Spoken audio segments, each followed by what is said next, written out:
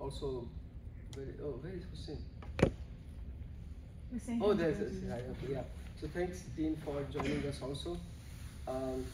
Let me, the agenda for today is a short presentation, hopefully less than half an hour, and then we'll give you a walkthrough to the institute and have a short conversation after that, get feedback from you, discuss our bigger plan going ahead.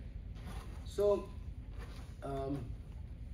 we call ourselves AI Institute of South Kenya, and this got started because the Dean's initiative. Here is Hussein's proposal to the President's Excellence Initiative.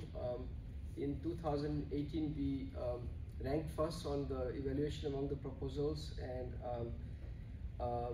I want to point out a particular and salient feature of what was awarded. The center will materialize convergent multidisciplinary activities across all USC colleagues and industry services in the state. And from the very start, Hussein, supported by Mike Hunes and myself, thought of us as a campus-wide, activity, and I want to share with you how we have achieved that. One of the distinct memory I have before I came here is a meeting that Hussein had organized, and he had invited the deans. 10 deans showed up, and throughout the meeting, certainly lasted more than an hour. I don't know whether it's 1 or 2 hours, but certainly more 1 hour. All that time was spent, in terms of the deans telling them why they want AI, and I didn't do any selling whatsoever. So that really, helped me make up my mind that this is a big opportunity, that there is a strong desire, not just in a department or college, but across the university to really have significant activity in AI. And my own work has always been highly translational, and so I thought we can really build that kind of organization here. Now these are the objectives that are gained from right there from second page of Hussein's proposal, and we think we have met all of them in our short time, over just over 3 years. So I'm going to roughly deal with some of these, and I'm prepared to discuss on any one of these in a lot more depth if there is desire and interest. We started out with a small group, actually 6 of my PhDs and postdoc coming here in 2019. So fall 2019, these guys came over, and in this top left picture, there's also one intern and one of my former PhD students who is at Samsung Research. He chose to take a 3-hour drive extra when he was in Atlanta to come here, spend a day with us. So that was the day on which I took that photo. And starting with that small group, we are now fairly significant, 40-ish, member research group, and that includes my, 4 core faculty members, a couple of visiting or research faculty members, but all the students that we have recruited. This was into about midway our size, and you can see Biplo had joined us. So this was after Biplo had joined us. They were to join us, and then we are now. And this is not even the full community that we represent, because we have truly large-scale, extensive collaborations across the campus. This is a photograph at retreat that we just had in October. So I believe that this was the first university-wide AI institute in southwestern US. And we have well-funded core AI research program, and particularly focus on the next phase of AI. It's called neurosymbolic AI, and AI and explainable AI. And we do present national and international leadership. I'll give you some examples of that. But we also have transdisciplinary and translational research in nearly all colleges at USC. Thing that always has been very important for me and that I'm so proud that we have here is the student outcome. We already started demonstrating exceptional student outcome in multiple ways. I will do that. So extensive industry and community engagement, even state engagement. Bipro just told me that election commission has agreed to work with his initiative. We'll talk about many initiatives that we have that is community-wide industry engaging and across the state. So in a very small, in one picture, we can say a lot of what this group does. There are a whole bunch of AI topics that you see in the center of this slide. And what is very impressive is the number of interdisciplinary topics that we do. You can see colleges in each of these areas, and we work with them. And for an institute that's just 3 years, a little over 3 years old, to be engaging in all of these applications, I think I would consider it to be outstanding if I may say so myself. So I'll briefly talk about one or two of these as we go along. This is just a list of all the colleges that we are, and the major groups that we are, and the themes that we are working in. So you can see the semblance of, majority of the colleges and all the variety of topics that we work with. Now, we are at a stage of continued growth. So we have already invested in building relationships, and it is not at the level of simply talking to them or giving talks to them, which we have done long time ago. But it's actually getting the project started and get Aspire project funded, get small R21 funded or something like that. And then on many of these things we are working towards major projects. And some of them have been submitted, some are in planning and will be submitted. What is very impressive and what has been always important for me from the start is to find the right faculty and develop the right ecosystem. I remember at Rice State University, where I had the largest center in the history of that university. The thing that the president had executive, and his executive team would always meet me every 6 months. So we used to have meeting with the president, vice president, provost and everybody. And one thing he was most proud of was the quality of faculty that we were able to recruit there. I think we repeated that here. So you'll see here that our faculty are working on exciting research topics, and the amount of effort that they are putting in writing proposal is very impressive. You'll see for all of them.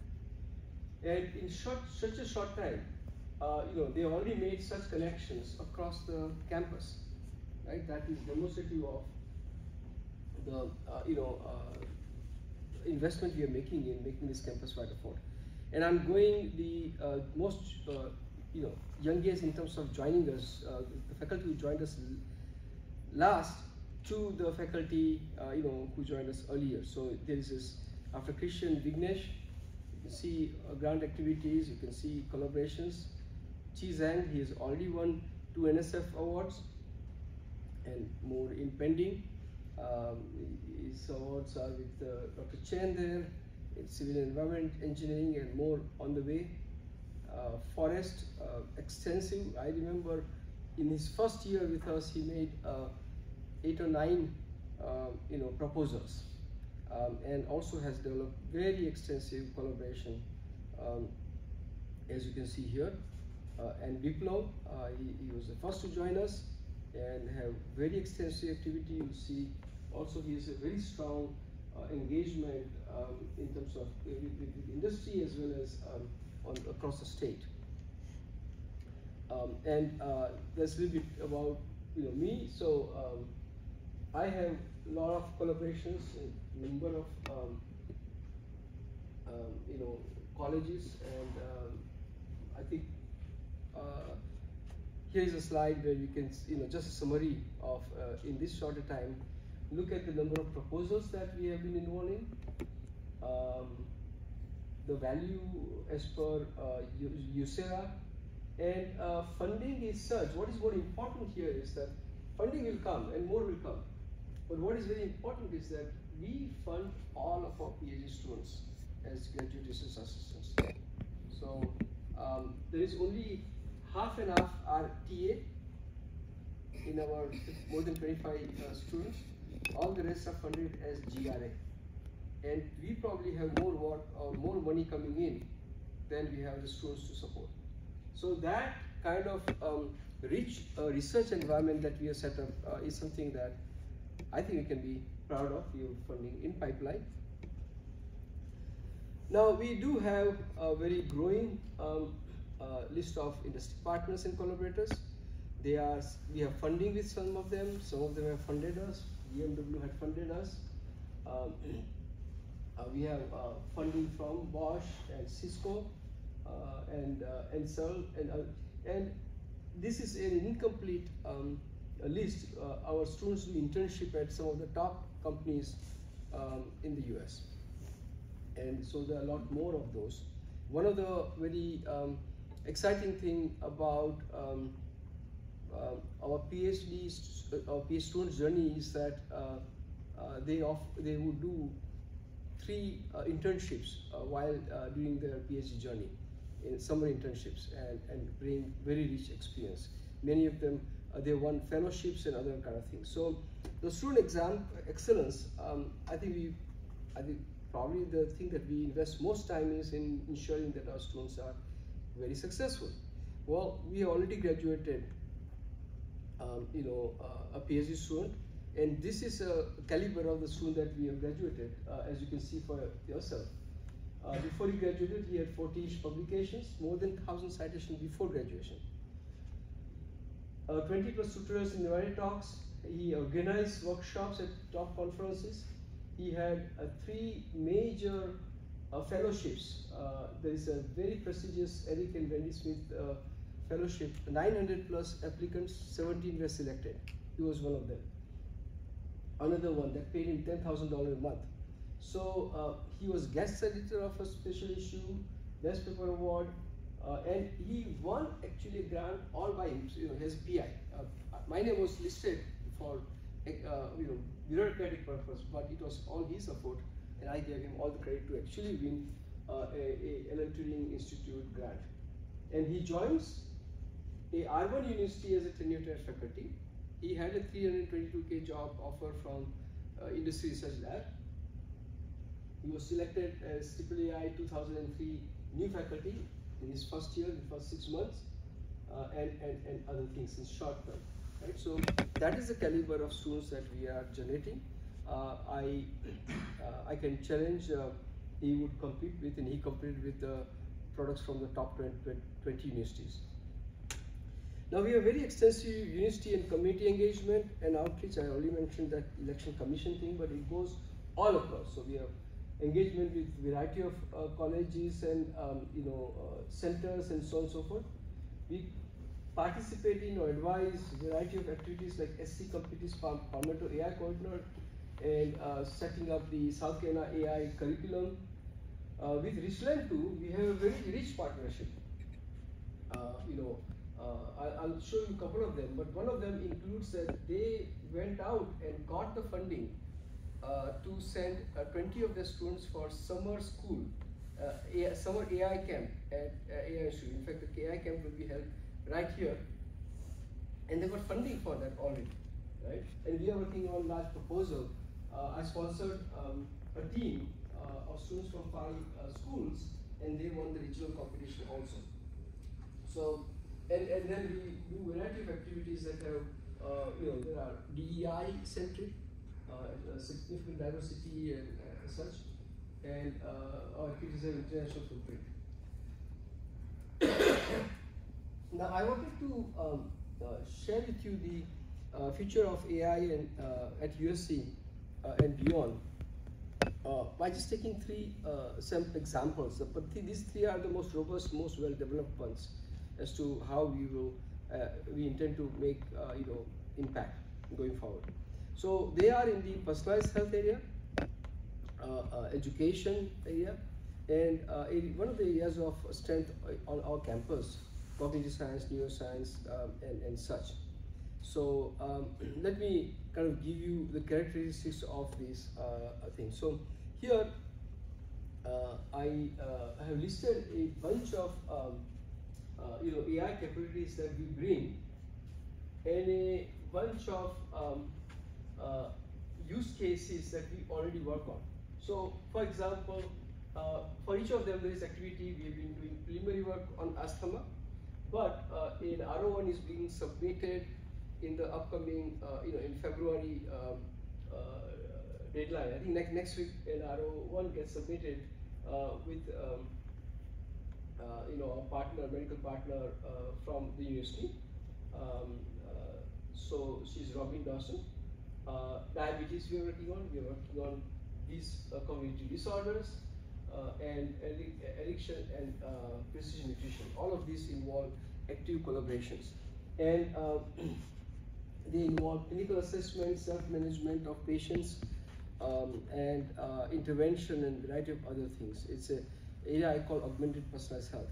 So while this gives you a big picture, it is founded on the base of actual ongoing collaborations and partnerships that are going on. This is a subset of the collaborations that we have ongoing. You can see the title subject of the project, participants, and the status. And my hope is to go after a center grant in this area. We are, as we speak, this week we will be sending a preliminary white paper for a P41 grant that's jointly with UCI and Stanford.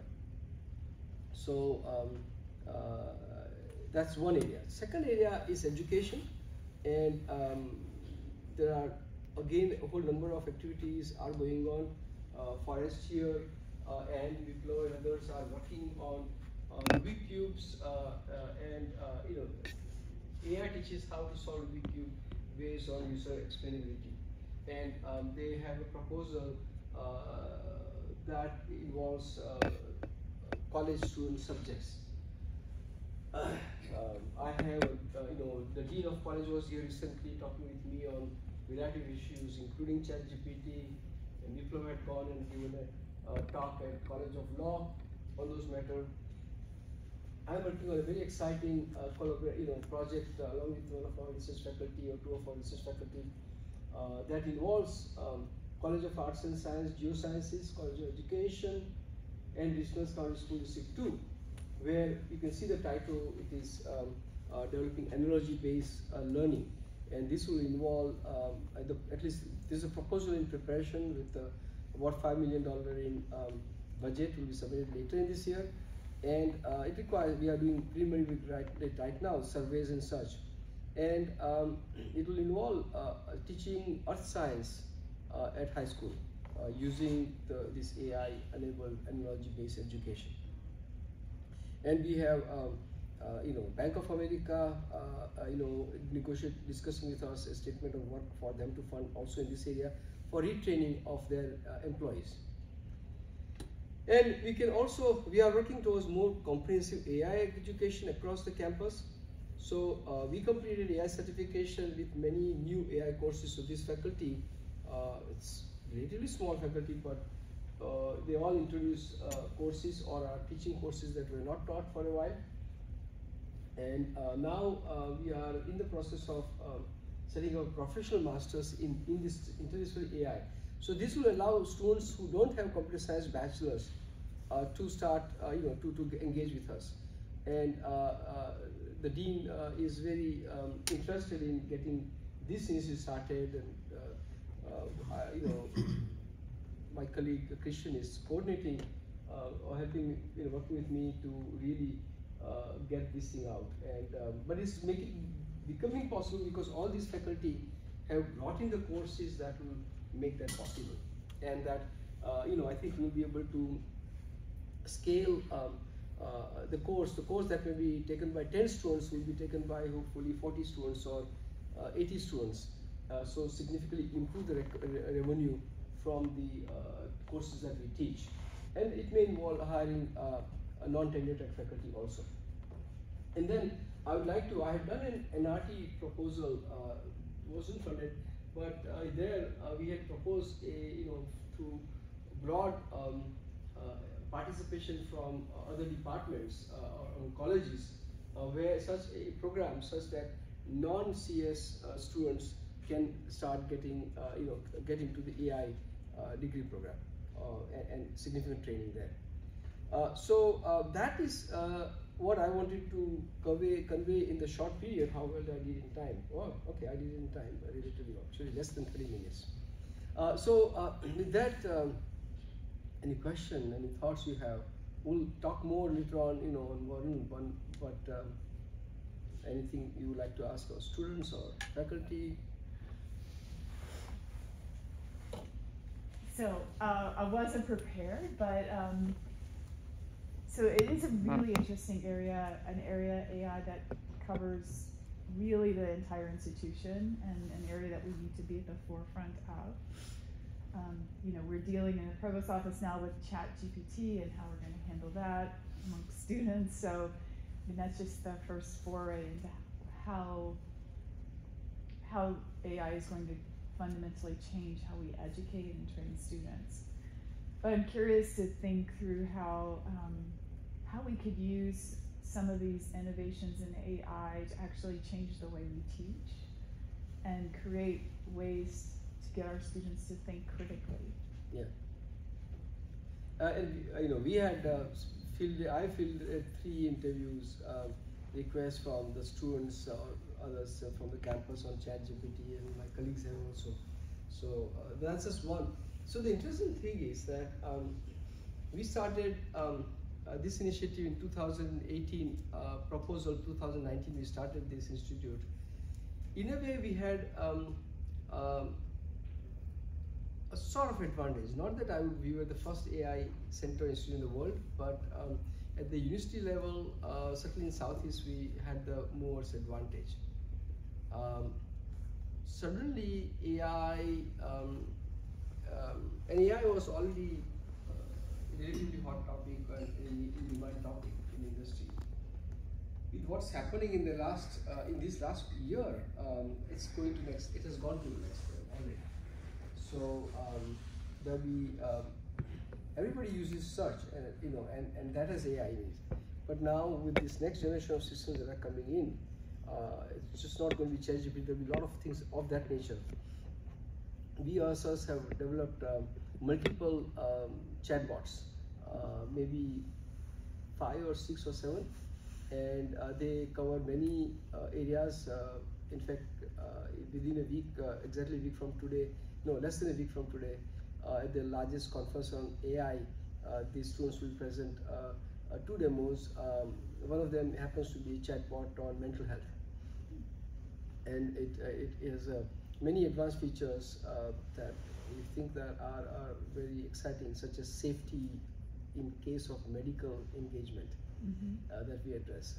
Other address explainability, that ChatGPT can't explain how it got what it got, and we work on explainability.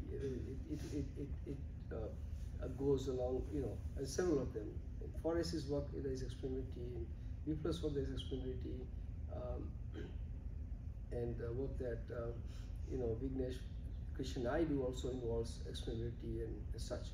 So we have some very unique things to offer. But yeah, now students, a lot more students will explicitly know that they are using AI, and they are going to use AI in a lot more substantial way.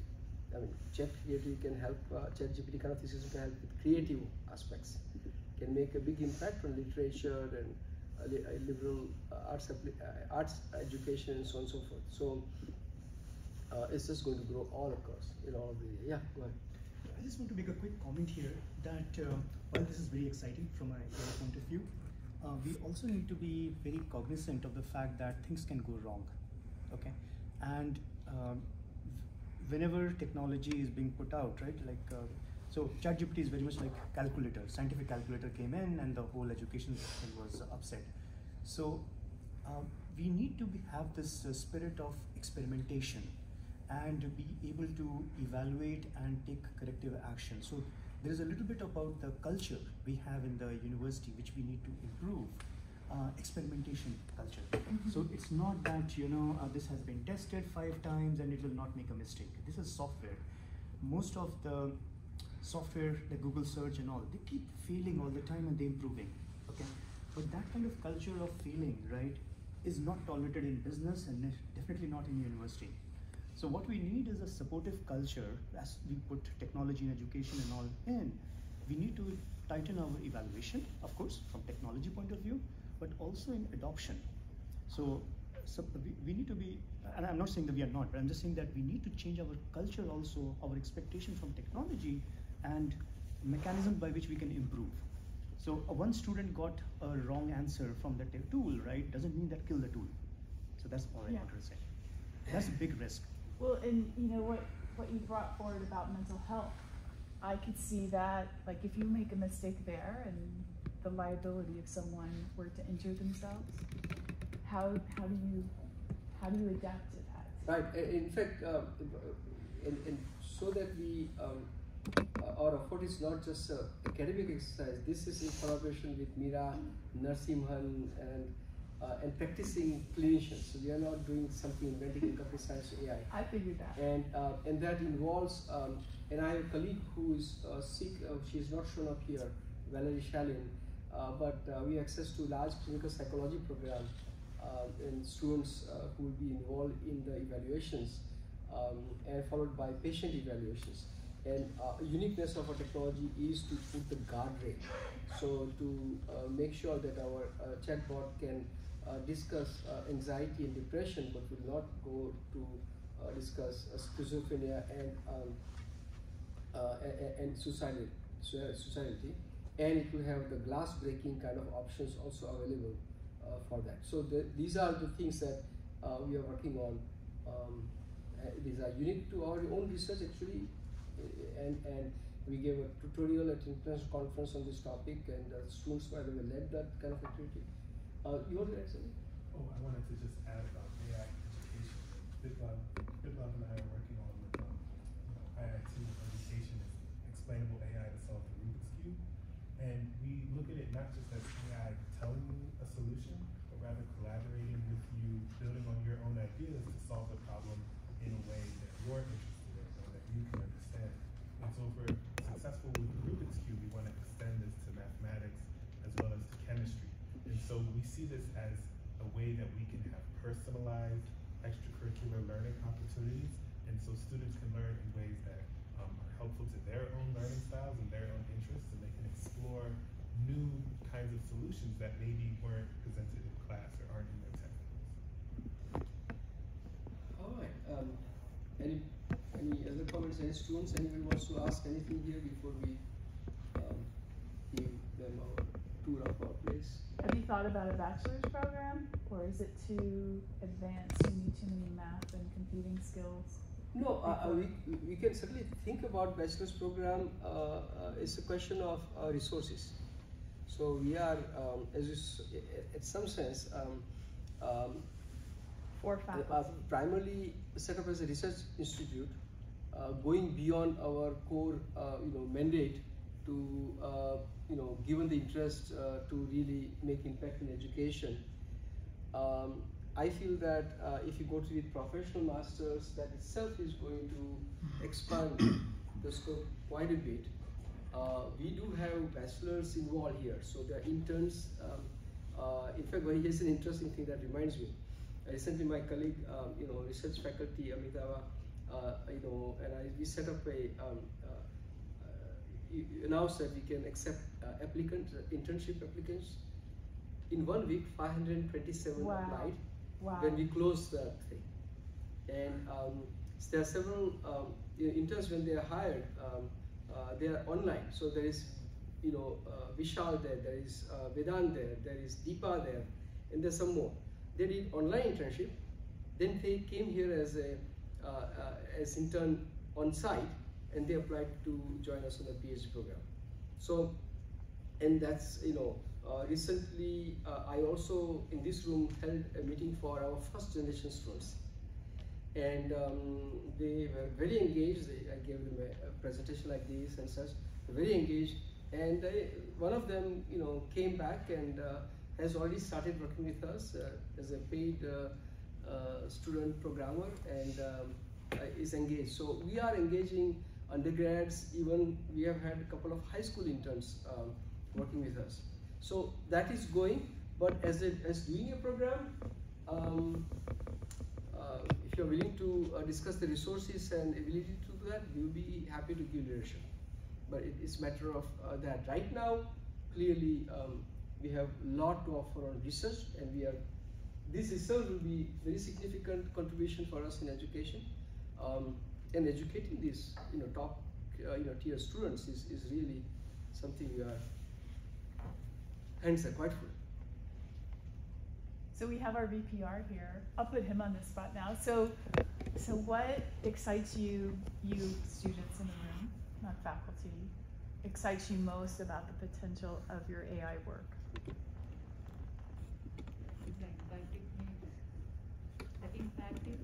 Give me a real life example. So, for instance, there is quite some substantial amount of work going on in the mental health domain. Like Dr. Sheth just mentioned about the chatbot. So that's one of the good use cases, the impact it makes. So AI has quite some good impact. So how are you going to measure that impact?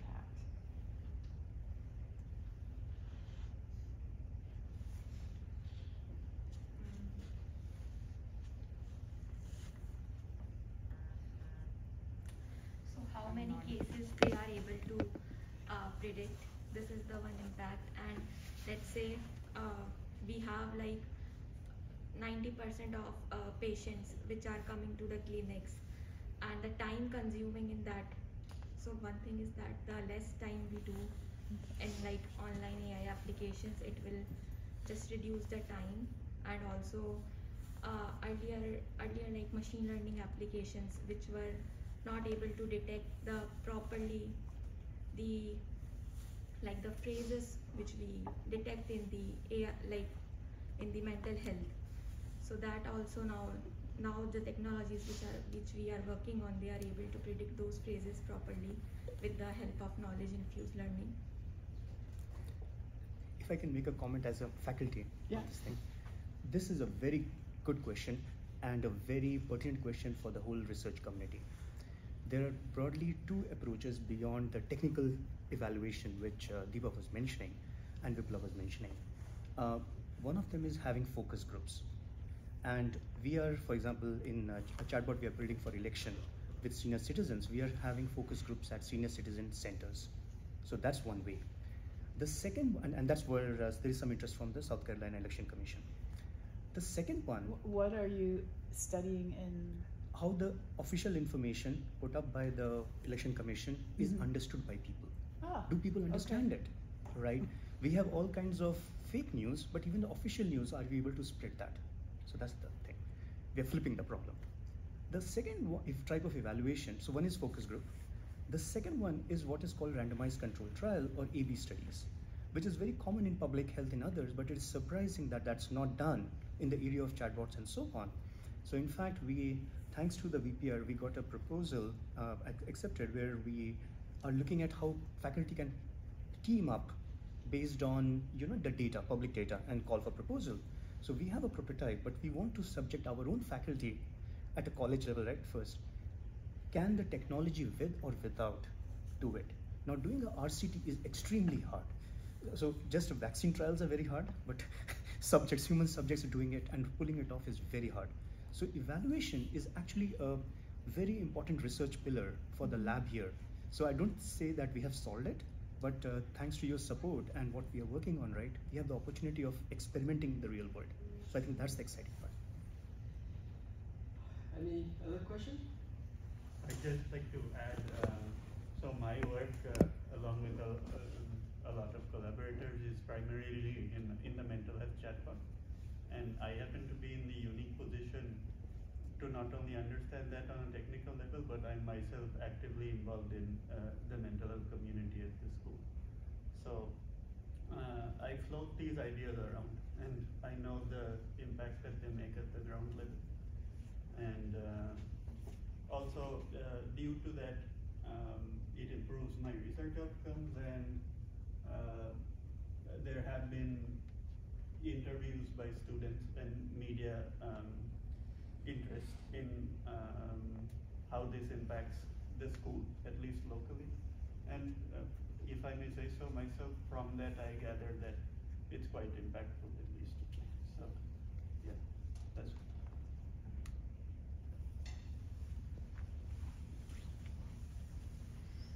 Okay. Well, So I just wanted to add on to what Kaushik just said, that I think all of us students, we love working on our interdisciplinary projects. We love the use case that we have and how it educates so for example, Kaushik is working on mental health. I'm working on another chatbot for asthma with School of Nursing and Public Health to help me with the randomized control trials that we could help with specific focused group. So I guess we are in a way using our AI techniques to educate other disciplines as well. So School of Nursing does not have a major AI component in their research or in their department. So I think we love that we are able to, along with doing or enhancing our research, we are able to educate other departments or other disciplines of what AI and machine learning can do. So that's one of the major thing, and it kind of puts at advantageous positions compared to other one of the unique things of our ecosystem is that exemplified by Utkarshni. She works closely with Robin Dawson, and I can only spread so much skill. So she manages the relationship with Robin that has been critical in our R01 that has been studied this way. So they get, earlier mentioned my student had won a grant by himself. They get really engaged in this relationship. I have another student, Usha, who works with the AIISC project. And there, in the AIISC project, patient comes in and they are evaluated for 2 days. It's essential clinical, personal's involvement. You collect their data and then coding it up in clinical assessment that they do, and come up with, let's say, MOCA score for cognitive, decline and such. So we are working on developing the techniques and tools for doing this largely automatically. That will save a lot of time. So clinical assessment that takes many hours will be done. Plus, do it so with explainability, so we can explain exactly how we came in this course and such. We are doing the same thing with autism. We are doing the same thing with some other disease. So the students are engaged in that process, and they work with Julius's team substantially, and there is weekly meetings, or DIPA is doing it with Institute of Mind and Brain and CAN, the Carolina Autism Institution, and so on and so forth. So all the students actually get engaged and maintain these interdisciplinary relationships, see how the technology gets actually applied.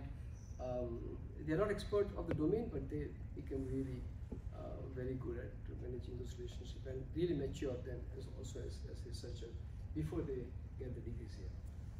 Some of them are similarly engaged with, some of our students are working with the industry partners similarly in very substantial ways. Okay, yeah. Just a couple of comments. I'm really sorry that I came in late. I was supposed to be accompanying Provost Arnett. I unfortunately have to leave again for another meeting.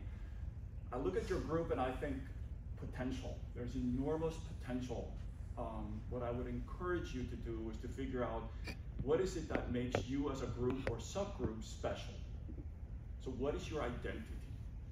Are you working to advance AI techniques, so domain generally? Or are there niche areas where you have carved out something specific, and as a group, you can be nationally competitive, not just for publications in top-notch journals, but also going for large grants. So that's where I think about where are you going to be in 2 years? Where are you going to be in 5 years? You got to have that vision and then just go for it. So what are the areas of collective strength that you have right now? So Julius, I presented some of these ideas.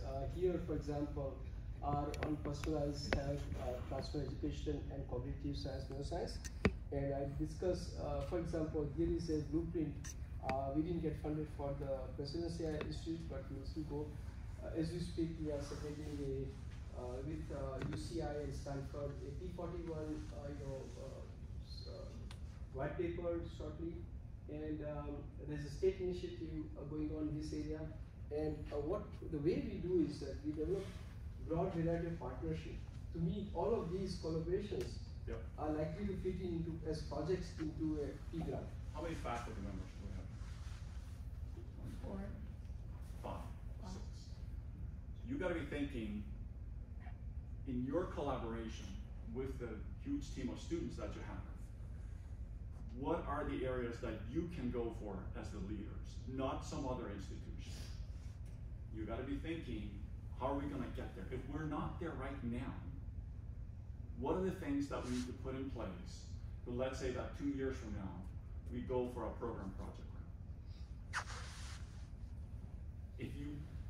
The amount of funding, for example, from the National Institutes of Health is only going to keep on increasing. In 2015, it was 32 billion. This year, it will probably be 48 billion. The amount of money available for research is only going to keep on increasing. You have enormous potential. I've heard a couple of people talk about research in the health space. If that's where you're going, figure out what is your niche. Don't do something that everybody else is doing. Figure out what is it that makes you special, and then go for that. Yeah, so Julius, we have some areas we clearly leaders. So we made AIISC proposal with 56 partners, 11 institutes.